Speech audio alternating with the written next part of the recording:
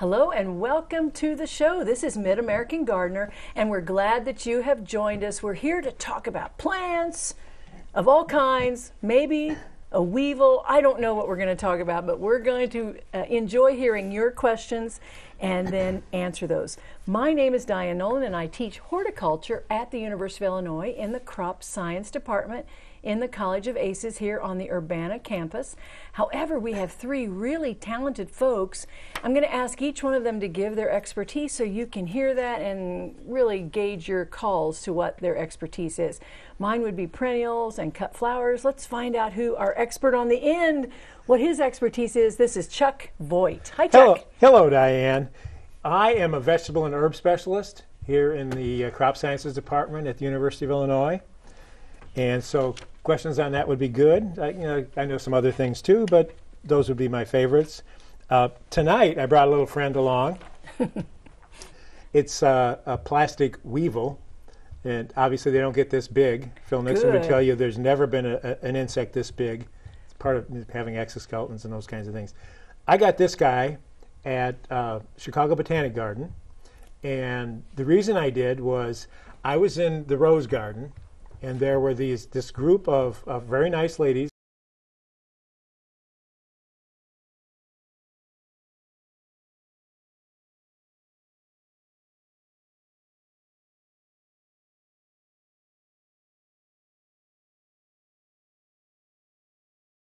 Very important economically.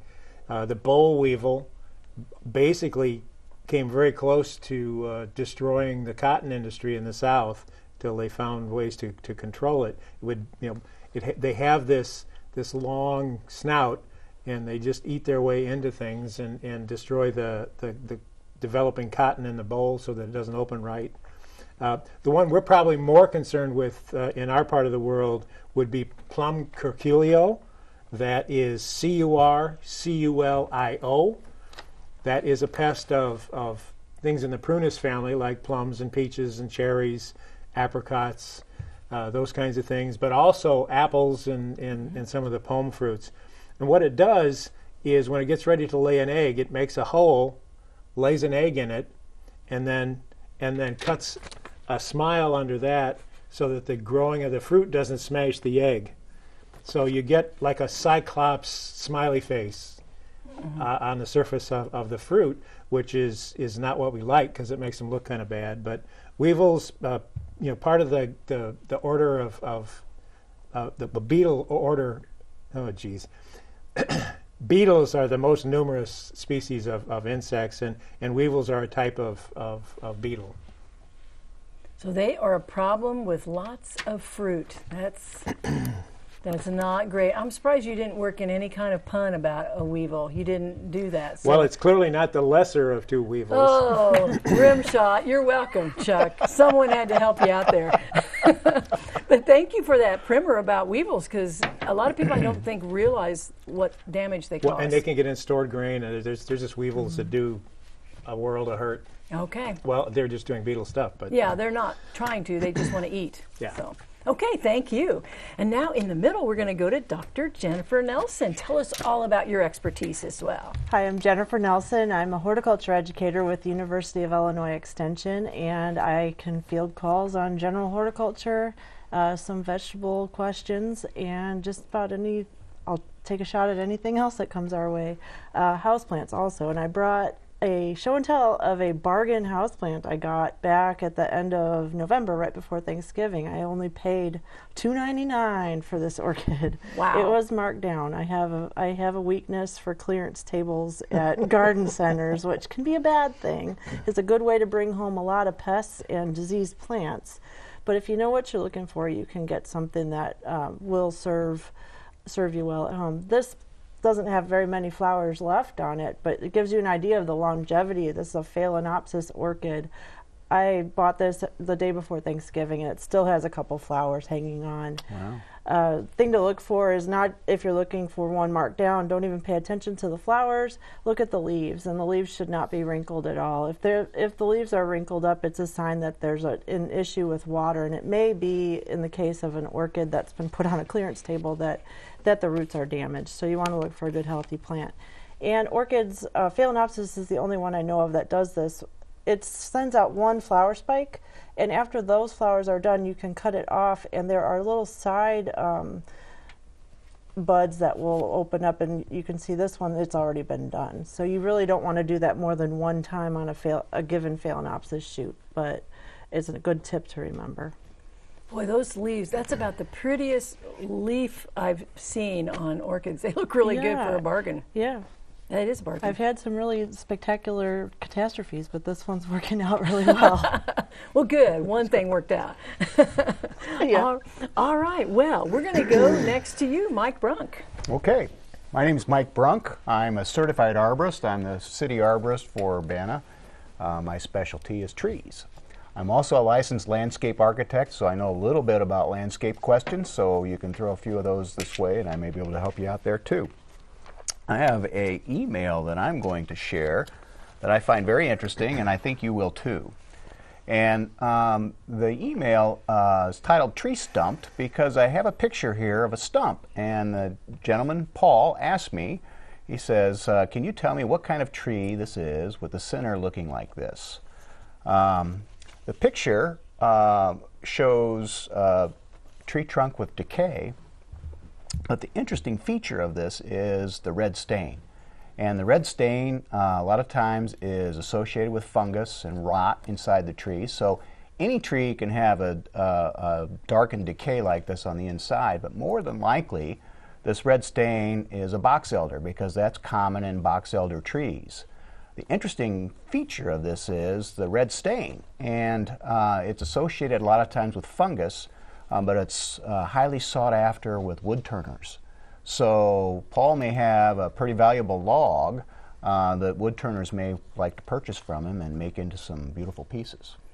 Those are fascinating what they made them into. Yeah, you remove these box elders sometimes, and as you saw on the TV, that was extraordinarily beautiful with the red and that's an flames extremely big box elder too. Yeah, it is. That's a good one. Well, thank you. We really appreciate our audience. They find some interesting questions for us, so thanks so much. Well, did you know that there is still some space on the Germany trip that I'm taking with a bunch of Mid-American Gardener viewers this July?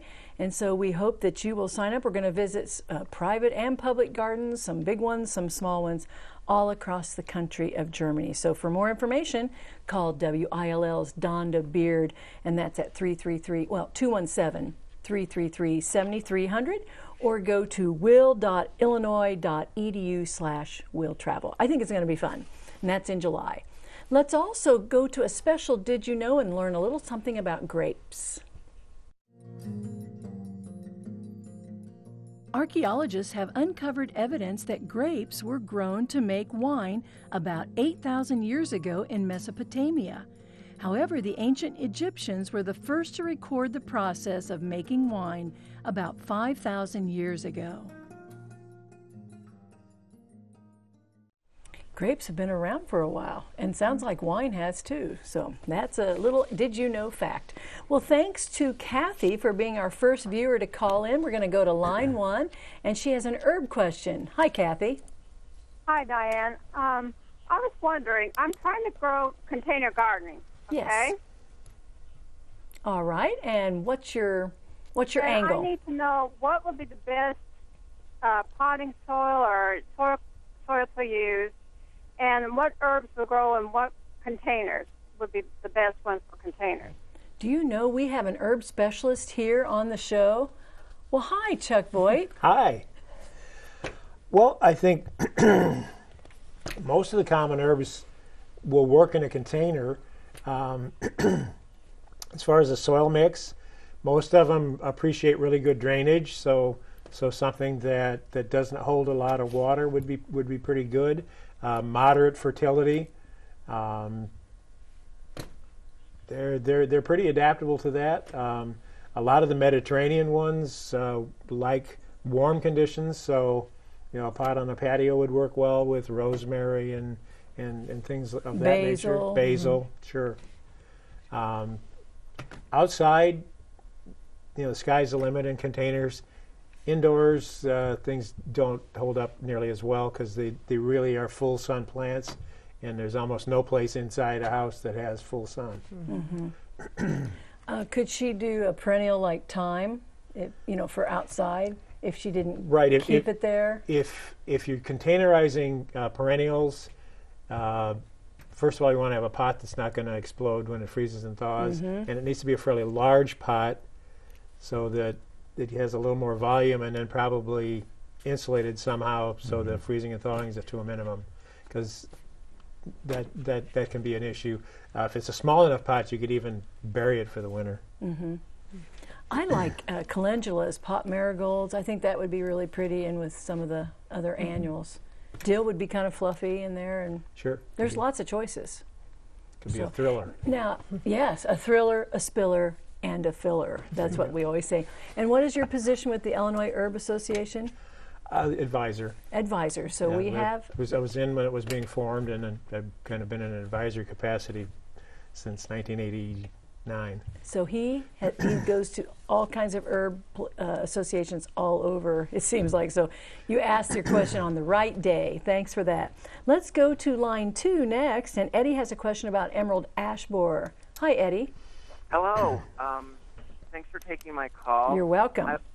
I was wondering what the status is of the emerald ash borer in Champaign County, and more specifically in Champaign-Urbana, and I guess also if there are signs of severe infestation. That's my question. Okay, and since we're Mid-American Gardener, you can broaden it out from there if you wish to. Well, Mike. the emerald ash borer is coming down from the north, and it has been found in Champaign and Urbana. We in Urbana have identified 6 trees on the public property right-of-way, and probably about 3 trees on private property that have emerald ash borer, have positively been ID'd with emerald ash borer. We have about a dozen other that we suspect are infested with emerald ash borer. Champaign, I couldn't tell you exact numbers, but they found EAB in Champaign about 2 years before we did. So it's in town. People should be treating their trees that they want to salvage and save from EAB. I think that answers your question. But it is quite widespread north. And then how widespread south of here? Well, it keeps every year.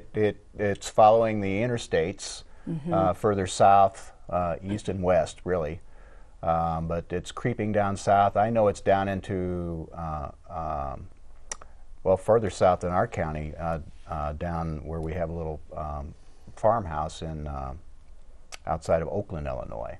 So it's past that, but it's creeping little by little, and it's being spread by firewood.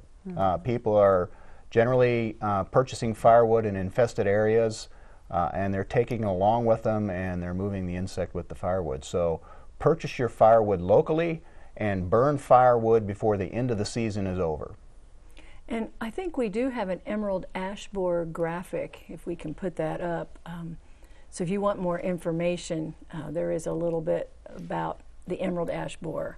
So, but the firewood is such, that's the problem. It is. So make sure that you say, well, it won't hurt if I do it this once. You don't know that. So don't do it.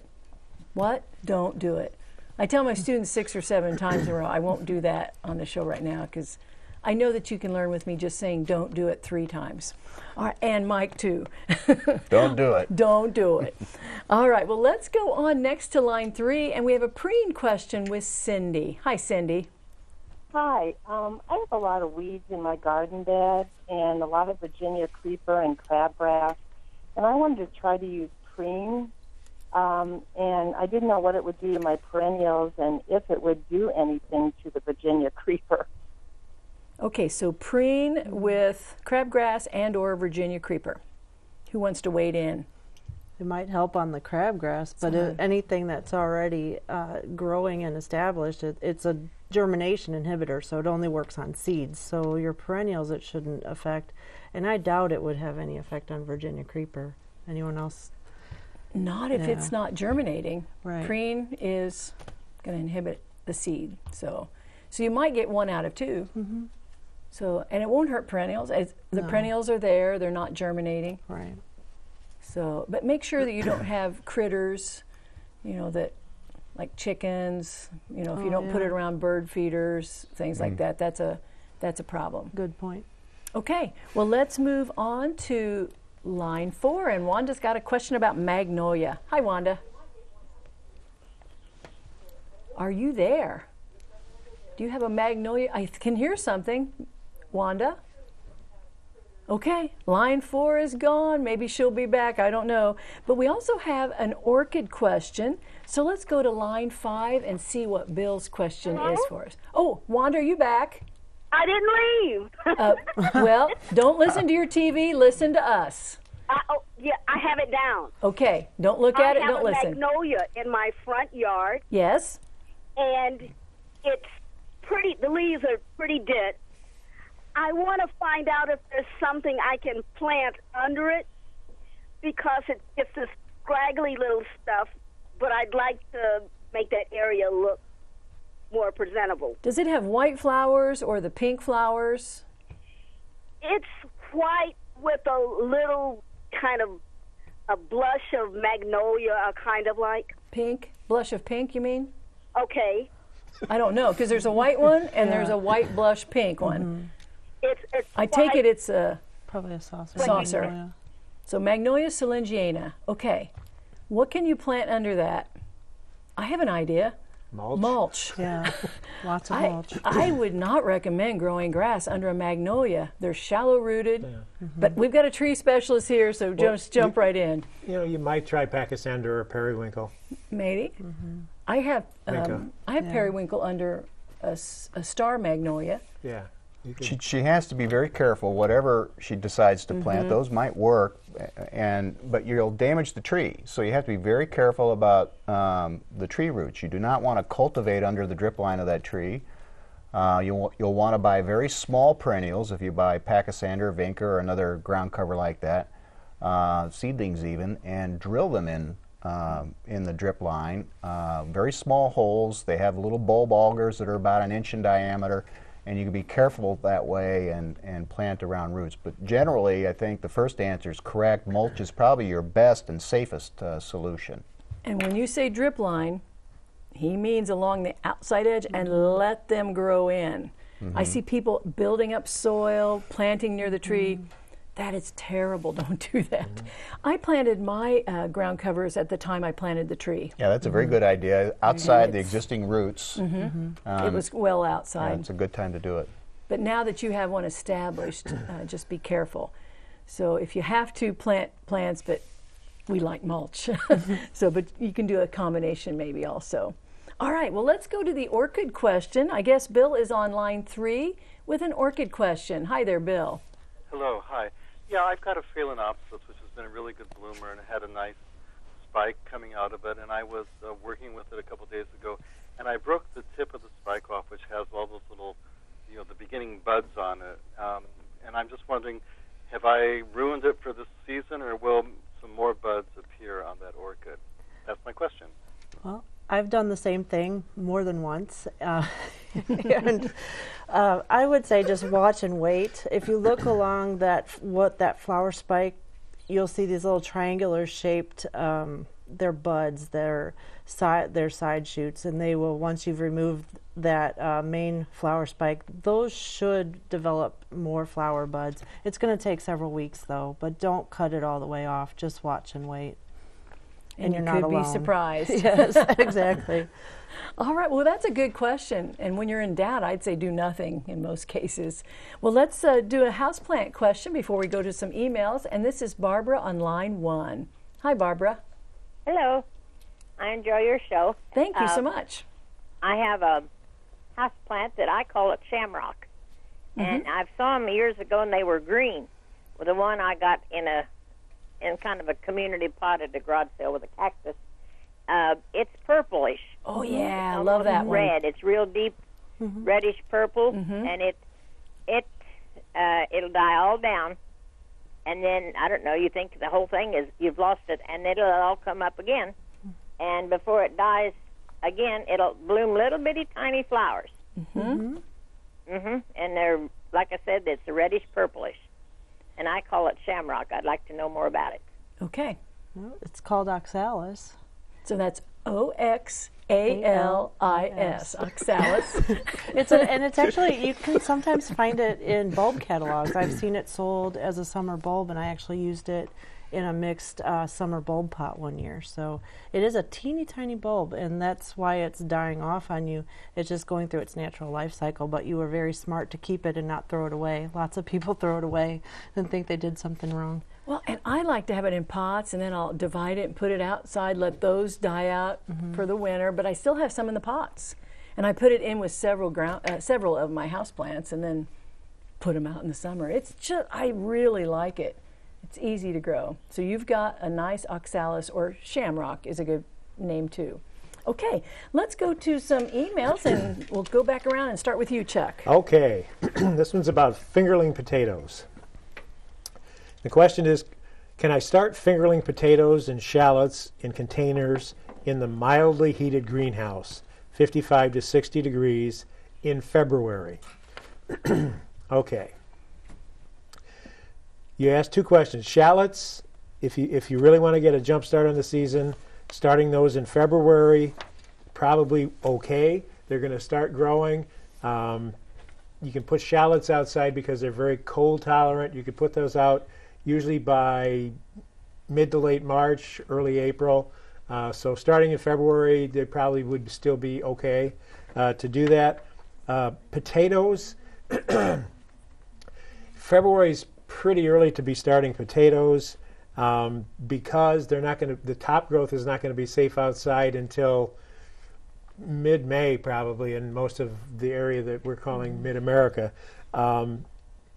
What you can do with fingerling potatoes in a greenhouse is wait a little longer than that and then get them pre-sprouted and get those sprouts greened up.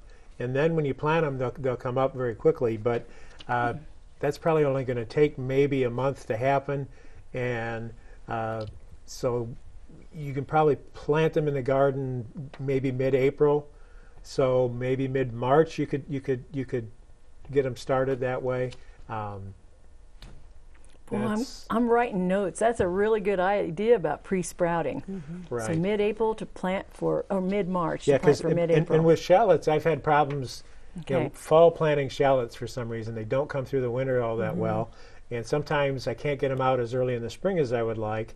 And pre-sprouting them, it might be a good thing because you can get them going early, and then by the time the day length tells them to make bulbs, they have more energy and that'd make be great. bigger bulbs. So.